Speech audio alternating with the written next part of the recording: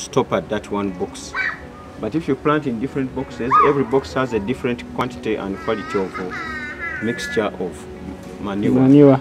So this one will show you that either they are sick or they have been affected by something. But then the rest are ready for what? For planting. So you see some onions there. And then over here we have this. This is parsley. Parsley, but when it grows, looks like this. Looks like that.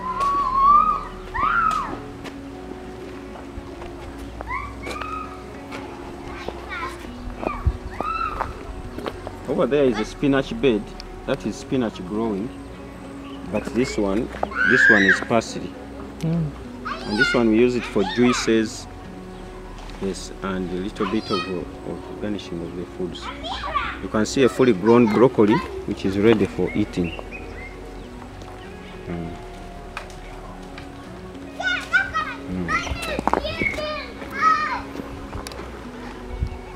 So how effective is a box farming from the others? Box farming is very good because one, you can, from one box, for example, somebody can have a farm,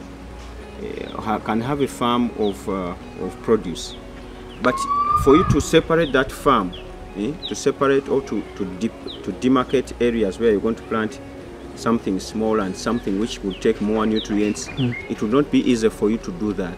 But when you have a box, you can say that this box, the manure I'm going to use is just going to be good enough for broccoli to grow. And these are big leaf plants. Big leaf plants need a certain depth of soil, and they also need a certain quantity or quality of manure, okay, or fertilizers. But for plants like lettuce, which do not need so much fertilizing, and you're not going to spray them like you spray the broccoli, you put them in a different place. So when you put them in a different place, it is easier for them to grow without affecting, without your sprays affecting them. So that's why the box can separate, can help you to separate where to spray, where to fertilize most, where to do even the watering most. Because now broccoli will have some consumption of water, which is more than the lettuce. Okay. Yes. And also, so that you don't waste water, you don't waste it. So even this, the nakati. Now nakati has a challenge nowadays. It is getting a lot of fungus. These fungus, they will not affect the plants which are in the boxes. They will not affect the plants which are in other. Okay. So pest control also is managed by boxing, or garden boxes, or box gardens. Okay. And also it is easier for you to demarcate where to put your bed. The nursery bed will stay here. Then you know that from this bed I'm going to plant this spinach here. Okay. I'm going to plant this there. And over there you can see, like in that bed there, we have beetroot is growing. Some here, you see some beetroot they are growing. And then we have here now there was some nakati here, but this beetroot growing here, you can see there is some sukuma wiki, and then there is spinach. So with boxes it is easier for you to put your bed nicely. But if it was like in a big farm, you would need to demarcate a whole area just for beds. True. Okay. So if you are spraying other crops, maybe you have put there some tomatoes, and it's a season you would like to reap so much from your tomatoes, but at the same time you also want to reap from these colored nakatis. It will be good for you to spray your things differently, because every plant needs a different kind of spray season. Some need after 10 days, some need after just a week or something. Then also, if you have plants which will take so long in the garden, like this one, garlic, it will take so long in the garden, it will almost take a year in the garden. So you'd like to separate a box for it or a farm area for it, and with boxes it's much simpler.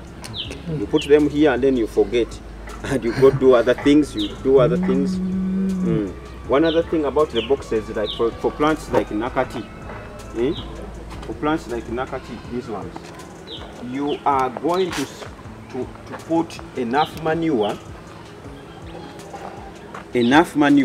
and enough soil which is going to manage the growth of more than 10 or 20 times of harvest.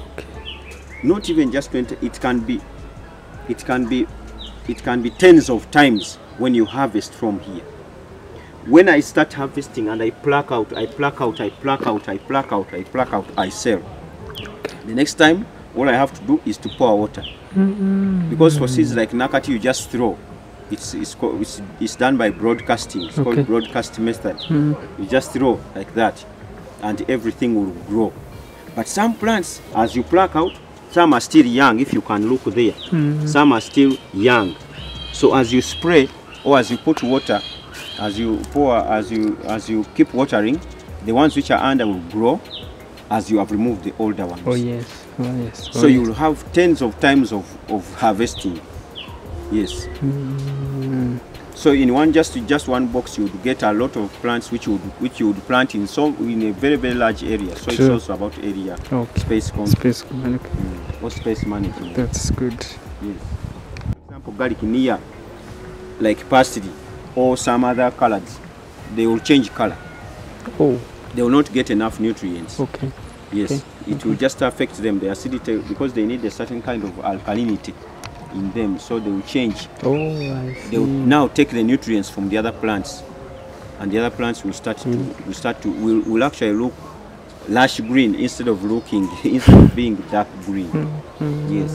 So that's what happens when you have garlic or onions, where you are going to plant things which are like mawiki or parsley or broccoli or things like that. Okay. Yes. Time will come when now the plant it has now given you enough, and you have to uproot and change. True. All we have to do, dig through the soil, add a little bit of manure. It could be the coffee husk with chicken dump manure, or you can even put rabbit urine or something to do with rabbit dung, which has been left in a bag to grow, to decompose, and then you just add it here and you keep growing other things. So pest control, space management, spraying and things like that. This is why we have boxes, and this is very important for us. Okay. Yes.